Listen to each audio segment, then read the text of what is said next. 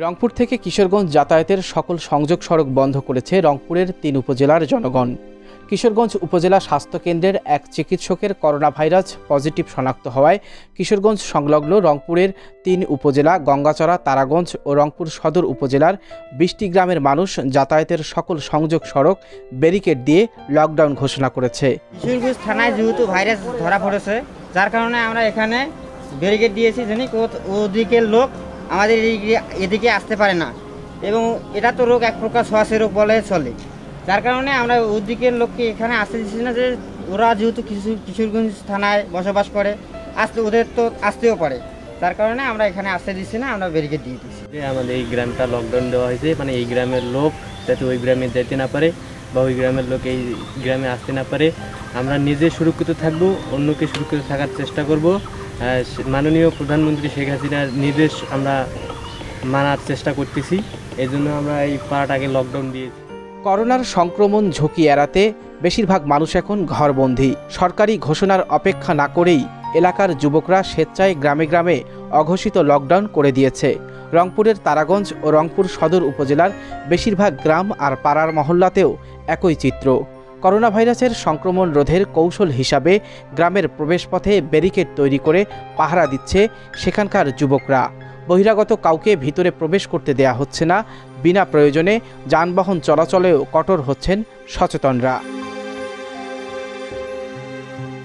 কিশোরগঞ্জে একজন MBBS doctor ধরা পড়ার কারণে এখন এনারা মনে করছে যে ওই ছোঁয়াচে লোক এদিকে আসতে পারে। কিশোরগঞ্জের লোক এদিকে পুরোটা ব্লক, এদিকে লোক ওইদিকে যাইতে পারতেছে না, ওইদিকে লোক এদিকে আসতে পারতেছে না।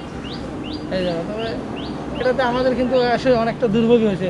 অনেকের কৃষি পণ্য আছে, আমরা বাজারঘাটে যাব, তারপরে অনেক সময় দেখা যাচ্ছে যে কোনো একটা প্রয়োজনীয় জিনিসপত্র আনতে যাইতে হচ্ছে বাজারে, এগুলোর জন্য অনেক সমস্যা হচ্ছে।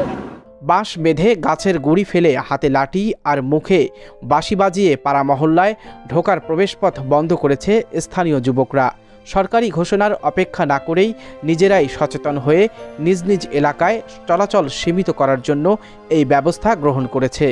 এতে বেশিরভাগ মানুষের মধ্যে সচেতনতা বাড়লেও অনেকেরই অসুবিধা হচ্ছে বলেও অভিযোগ উঠেছে। কিশোরগঞ্জ থানা আমার বাড়ি। কিশোরগঞ্জ থানা থেকে আমি তারাগঞ্জ থানায় বসবাস করি বেশিটাই, কিন্তু আমাদের এই রাস্তা দিয়ে আমাদের যাইতে দিচ্ছে না, কারণ ওই কিশোরগঞ্জ থানা নাকি ভাইরাস ধরা পড়ছে, এই কারণে তারাগঞ্জ থানার মধ্যে ঢুকতে দিতেছে না। কিন্তু আমাদের তো যানবাহন বেশিটাই চলাচল, হাটবাজার তারাগঞ্জে বেশিটাই, এখন আমি বিপদে পড়ছি, আমাকে যাইতে দিচ্ছে না। এলাকার স্থানীয় জনপ্রতিনিধিরা করোনার সংক্রমণ রোধে সরকারি বিধিনিষেধ মেনে জনগণকে ঘরে থাকতে উৎসাহিত করছেন। যারা বিভিন্ন জায়গা থেকে এলাকায় আসছে তাদেরকে হোম কোয়ারেন্টাইনে থাকার পরামর্শ দিচ্ছেন। তারপরও অসচেতন মানুষদের অবাধ বিচরণে দিন দিন বাড়ছে করোনা সংক্রমণ ঝুঁকি, এমনটাই জানালেন এই জনপ্রতিনিধি। গত কয়েকদিন আগে আমাদের পার্শ্ববর্তী উপজেলা কিশোরগঞ্জে একজন ডাক্তার উনি কিন্তু করোনা রোগে আপাতত আক্রান্ত পজিটিভ।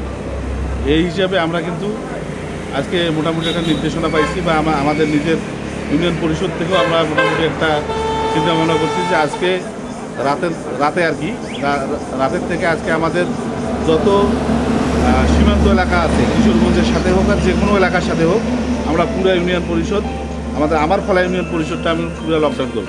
তা আমার দায়িত্বটা যদি আমি সঠিকভাবে পালন করি, আর আমরা যদি প্রত্যেকে এইরকম জনপ্রতিনিধি যারা আছেন প্রত্যেকের দায়িত্বটা আমরা সঠিকভাবে পালন করি, স্ব স্থান থেকে আমরা যদি কাজ করি, তাহলে ইনশাল্লাহ এই সমস্যাটা খুব একটা জটিল আকার ধারণ করবে না। বিশ্বের অন্যান্য দেশের মতো বাংলাদেশেও দিন দিন আক্রান্ত রোগীর সাথে দীর্ঘ হচ্ছে করোনায় মৃত্যুর তালিকা। তাই এখন সময় সরকারি বিধিনিষেধ আর স্বাস্থ্যবিধি মেনে সঙ্গরোধ এবং নিরাপদ সামাজিক ও শারীরিক দূরত্ব নিশ্চিত করতে ঘরে অবস্থান করা। রংপুর থেকে ফরহাদুজ্জামান ফারুক, Barta24.com।